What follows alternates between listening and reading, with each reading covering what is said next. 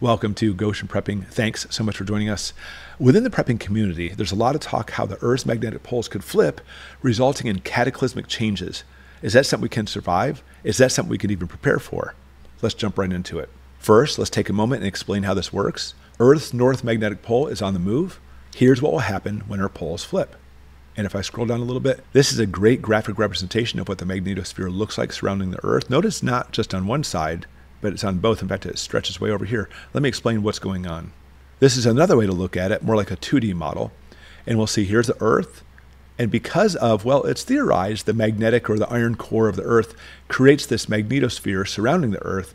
And instead of being circular or even donut shaped, instead it's pushed off this way. The whole magnetosphere is pushed off in this direction because of solar wind.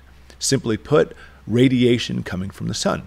This radiation from the sun creates this bow shock wave, which causes all this magnetosphere to push in this direction. But the key is that magnetosphere holds that solar radiation and stops it from hitting the Earth. And that's what we worry about with a pole shift. If the poles shift, what's going to happen with that magnetosphere? Well, first, will they flip? And this is interesting to see. The poles have always been moving. That's true. That's nothing new. In fact, they have flipped before. And we're getting into theoretical stuff here, but since the last extinction, they've reversed roughly every 300,000 years. However, for some reason, it has not occurred for 780,000 years. We're due. Over the last 150 years, the magnetic pole, well, not where Santa lives, because understand, truly, the Earth has two poles. Well, two north poles, think of it that way. And when you actually look at a globe, you always have the pin here where the Earth spins on it. That's what we call the geographic north. That actually sets up the very top of the world, if you want to look at it that way. The magnetic north is not there, though. It's actually off to the side. And when we talk about in a later video how to read compasses and how to use it with maps and such, that's something you need to know. But over the last 150 years, that magnetic North Pole has moved 685 miles northwest. So much so, 100 years ago, it was actually in northern Canada. Today, it's over the Arctic Ocean and making its way towards Siberia. But it's worse than that. It's speeding up. It's accelerating up to 25 or 30 miles per year faster than it was the year before. And that's one of the reasons we have a concern it might flip. Actually, more of a fear, because again, stick with us, you'll see some cataclysmic changes. But because the movement is accelerating, there's something changing. In this article, the magnetic field is shifting, the poles may flip, this could get bad. And this is important because it says the shield that protects Earth from the radiation is losing strength. We can't prevent it, but we ought to prepare. Now you're speaking my language. So you can see in this representation here how the magnetic North Pole is here in northern Canada.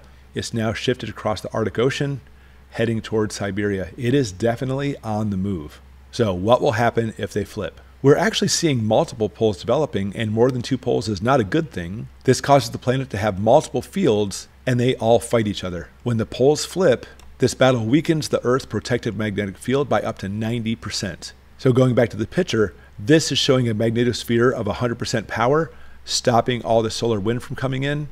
Imagine if we lost 90% of this, far more solar radiation will bombard Earth and us. When this happens, that harmful radiation will damage our cells, causing cancer, will fry electric circuits and grids, causing us to lose pretty much all of our electronics, networks, internet, etc. Will expose planes to higher levels of radiation, making flying unsafe. Animals that depend on this magnetic field will have their internal compasses and navigational abilities hindered. And then look at this, will cause some places to become simply too dangerous to live. Ultimately, no lights, no computers, no cell phones, no water, no flushing toilets, no filling your car's gas tank. All of that will be impossible, and that's just for starters. This could, and very much will, send us back into an agrarian society. Agricultural only, no more vehicles, no more tractors, no more planes, no more traveling per se, going back to horse and buggy. That's even if you could survive this.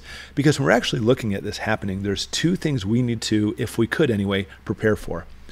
Number one, obviously, you need to be able to have things in your home, because if we're looking at a loss of everything, there's no more going to the grocery store, no more even driving. Do you have enough food and stuff stockpiled and put away?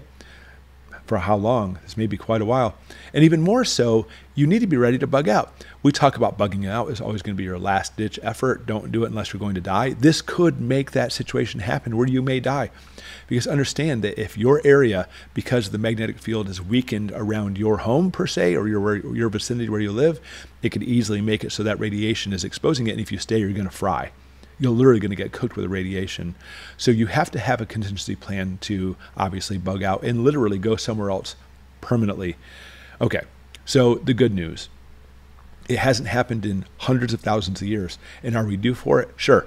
But we're overdue by hundreds of thousands of years. Is it going to happen tomorrow? The next day? Perhaps, of course, but more than likely, statistically speaking, it very well may not even happen in our lifetime or even our kids' lifetime. Keep that in mind. Just like all contingencies, we need to be prepared. But right now, don't lose any sleep over this one unless we see some changes happening even faster. And of course, on Goshen Prepping, I will keep you informed and alerted if that does happen. Thanks for watching.